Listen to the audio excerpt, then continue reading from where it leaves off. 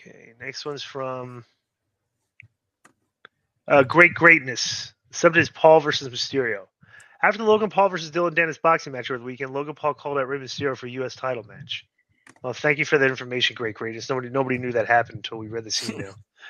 Now, would Rey Mysterio versus Logan Paul be a great match? Yes, it would. Logan Paul is insanely talented. The ring, and Rey Mysterio, in my opinion, has never been better. Does he do the high-flying stuff from 30 years ago? No, but anyone can do that. Rey is better than that stuff.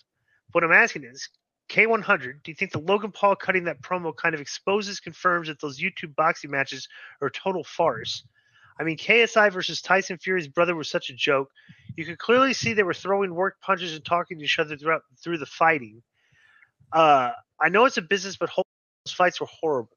I didn't watch this card, by the way, but I don't think that exposes anything. Logan Paul's just promoting himself. After the match, you got Ariel Helwani in the ring.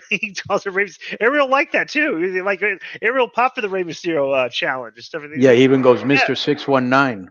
Yeah. But here's the thing, and I think Joe thinks that they're fixed too. Now, I didn't see the KS1 or whatever the guy's name is. Yeah. I'm thinking of KRS. Tommy Fury. Yeah, KSI. Yeah, KSI, the British guy.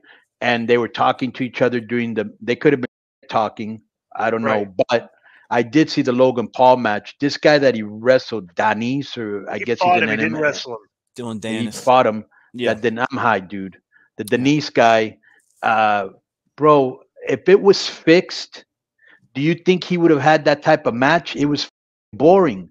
Denise did nothing. He did nothing, and Paul hit him a lot. I will give the guy credit. He's got a hard jaw because he beat the out of him, and he never went down once. But it was a really bad match. Mm-hmm. So if it was fixed, let's go in there and give a boring match so nobody ever wants to see me again. Or guess what? Let's give him an exciting match, and I knock you out in the third.